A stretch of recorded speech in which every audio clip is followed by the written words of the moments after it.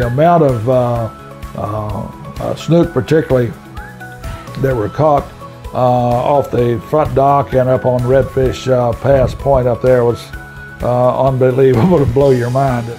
Everybody comes here, you're just enthralled with the fishing, and the fishing was different then in the sense that the guides were from a different era. They had no GPS, no charts, no cell phone, no things like that.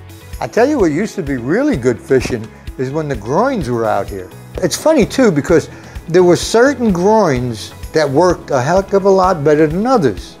And as the shadow came closer and closer to us, we saw that it was tarpon, huge tarpon, 4 to 6 feet.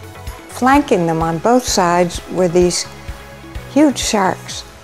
But you'd clean up the mullet, and then the next day, people from Boca Grande or Pine Island, old family, friends and relatives would all get together and sit around a big old fire, cooking up mullet, eating.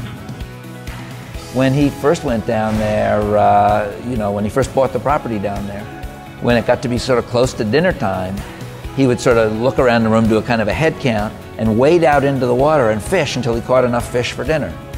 Queen Waters is owned and managed by a prince and his charming consort. We do not dress for dinner, and the fishing is marvelous. My son used this bamboo pole, I'm serious, and caught a 30-inch snook right here off the dock.